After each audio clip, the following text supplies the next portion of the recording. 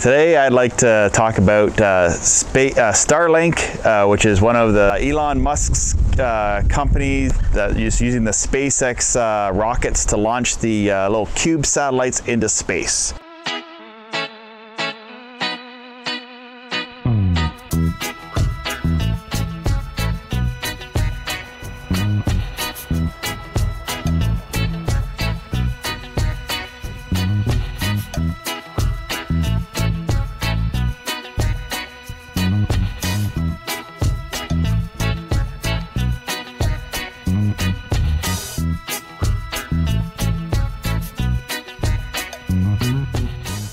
So this is kind of exciting news for satellite. What's going on? There's lots more. So basically it's proving that satellites are really not dead at all. There's a large future in satellite. Lots of billion-dollar companies want to put these new generation satellites into space. So for example, what Starlink wants to do is launch thousands of these little tiny CubeSats. I don't know, like just little tiny satellites, where compared to the satellites that these satellites connect to are the size of a bus. I don't know which kind of a bus, like a little small bus, like a 6-seater bus. I don't know, a 72-seater bus. I don't know which kind of size of a bus, but a bus of some kind. Anyway, they told me that the satellites in orbit and the geostationary orbit satellites are the size of a bus. Okay, I don't know if that means the solar panels make it the size of a bus. I don't know. I know I can't see it with my binoculars, that's for sure. I can see the International Space Station, which flies over, like you can get an app on your phone, you can see what's up in space, for example, like the International Space Station. So I've seen it, and it looks like a plane that flies over slowly, and then I don't know how many minutes you'd see it, but I see it for maybe a couple minutes and then it's gone. That's what these little cube satellites will be like in low Earth orbit, 200 miles above the surface. So they're well lower than what the geostationary, geosynchronous satellites that we use for free satellite TV and all that good stuff. These type satellites we've been using for more than 40 years. From what I understand, the first Telstar satellites were actually not even in geostationary orbit. They needed large dishes to receive them, and they had to move as the dish was, or as the satellite was going over, and that's how they did some of the first transatlantic broadcasts. And then eventually they figured out, hey, we can just put a satellite, put it above the equator, fly it so high that it'll basically stay in the same spot, and it will you could basically set up a dish and just leave it there, and you'd be connected all the time, which is great. Now with these new satellites, with these cube satellites, they're going to be flying over us, but there'll be so many of them, they'll be interlinked. So one will fly over this way and another one will be coming along. So the thing that really interests me is what the antenna for that will be. Will it be like the size of a cell phone, which will be kind of cool, where you can have a device the size of a cell phone. They have satellite phones where you can connect and talk, but they're very expensive. So is this going to be a cheaper technology? Also, we have the GPS satellites, which are not geostationary satellites. They are in a lower Earth orbit, and they fly around the Earth, and they transmit data that will tell the receiver down on Earth where you're located. I'm wondering if this technology will be, I don't know, somewhat similar, and also will it be able to be received with.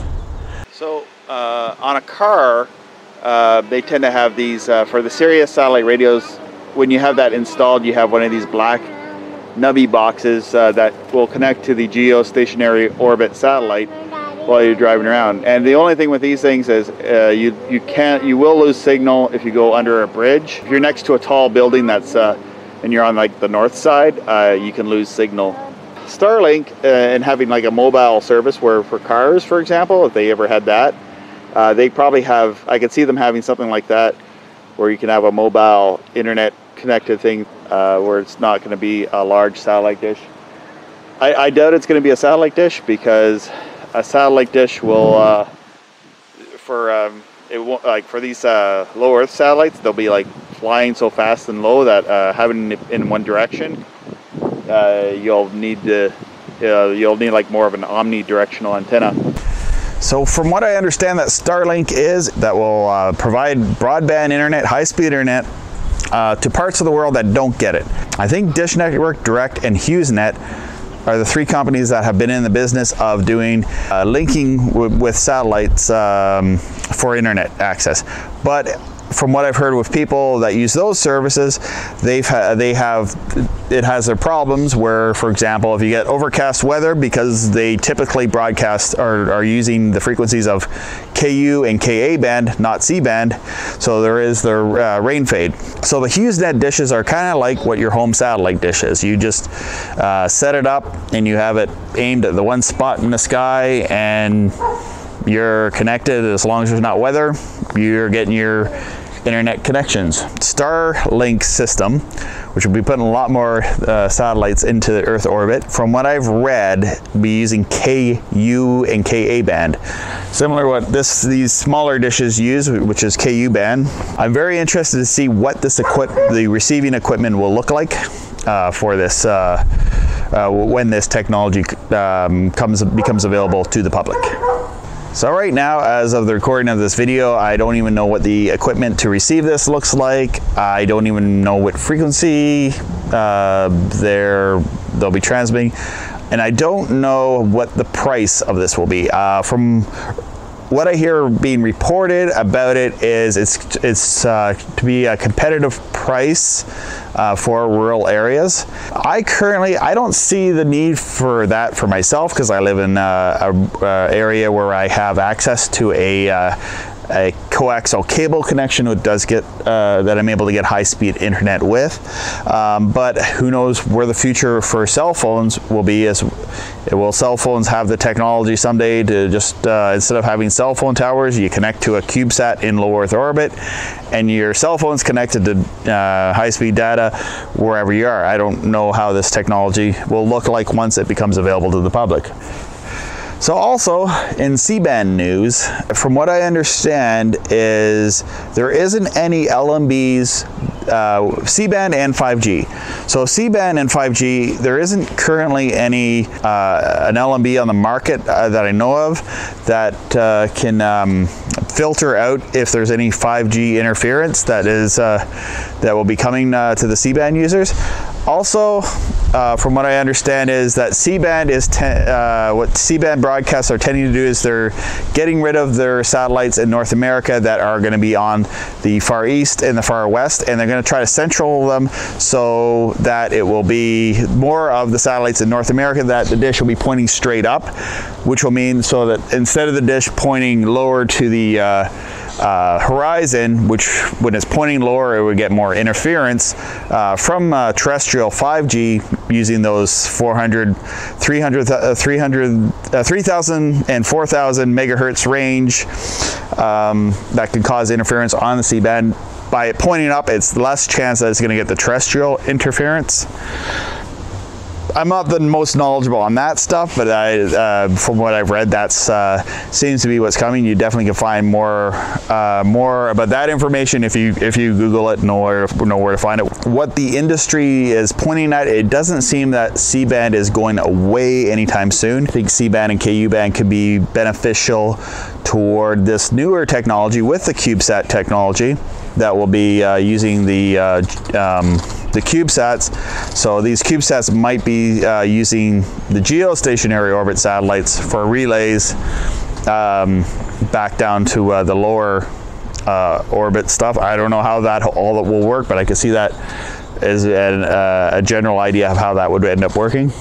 As of not yet, there is not really a 5G LMB available, but I imagine that there'll be filters that will be able to block out the interference from 5G. Even though there's other technologies that might come and go for connecting wirelessly, like for example Li-Fi. Li-Fi is, I hope we can see more and more Li-Fi technology, like in your home where you have a phone that has a Li-Fi receiver transmitter, and you can be able to connect to the internet without using electromagnetic radio, but you can actually use light, where the spectrum is much larger. So there's all that technology coming up on the horizon too for this future fantastic world that we will live in, where people are on their phones all the time. Just a wonderful world, isn't it, with all this technology?